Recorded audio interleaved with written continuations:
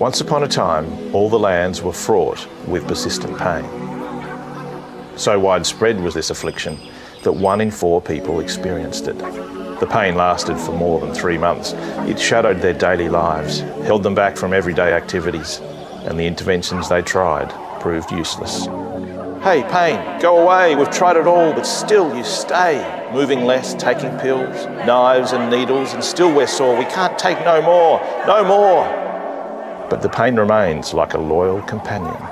The people's hopes faded, and they became resigned to living with the pain. Only now the pain was a beast. Then along came a group of researchers, of which I am one. Back off, big fella. I'm Professor Lorimer Moseley, and I'm a pain scientist. Pain scientists are starting to think differently about pain and its causes, and we're making exciting discoveries, like how the way you think about your pain can change the way it feels. Over the next few minutes, I'll help you to understand your pain. Understanding is important because it can change how much things hurt and how much your body can do, and it can help you to tame the beast. First, trust me about this.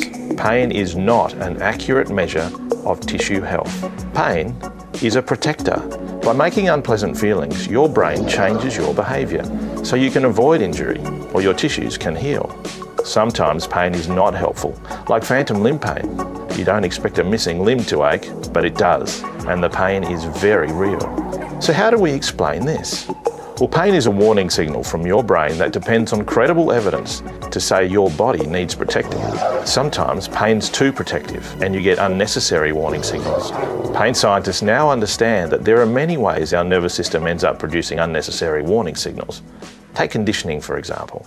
You think of Pavlov's dog. Every time food was offered, Pavlov rang a bell. Of course, the dog would salivate seeing the food. This went on for a while.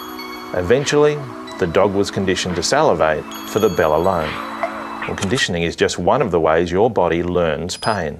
And the longer your nervous system produces pain, the better it gets at producing it. Your body learns pain. So what feeds this beast? Well, let's look at how pain works. In your body's tissues, there are specific neurons which normally only respond to harmful stimuli, whether mechanical, chemical, or thermal. When they are activated, they send a warning signal to your spinal cord, which can in turn send a signal to your brain. This activity in neurons is called nociception, and it's happening all the time, but only sometimes results in pain. Most of the time, the brain protects you with other things, like movement. Once the warning signal reaches the brain makes sense of it based on the information arriving and a vast amount of information already stored. If there's good reason to think protection is required, then your brain makes pain. One of our amazing discoveries is that you can have pain without any physical stimuli. Thoughts and places might activate the warning signals, and the pain feels exactly the same. But it's not just your brain. Your spinal cord also learns how to generate unnecessary warning signals. So how do you know when your nervous system is learning pain? You may notice your pain spreads or comes on without warning. Your body feels odd and it's hard to move properly. Your pain changes quickly with your mood and small annoyances can set it off. Old injuries start to hurt again. You're more sensitive to stimuli, and the longer the pain goes on, the more all of this occurs.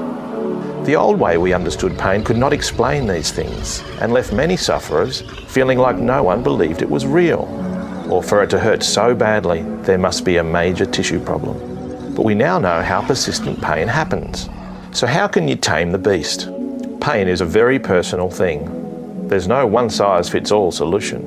And while you probably have well thought out coping strategies, it's time to take a new approach to dealing with and reducing your pain, one that focuses on retraining your pain system. This might mean testing yourself physically and moving more than you normally would. Being honest about your current attitudes and beliefs can also help, as can asking your health professional new questions. How do I know if my pain system is being overprotective? How do I retrain my pain system to be less protective? How do I know if I'm safe to move?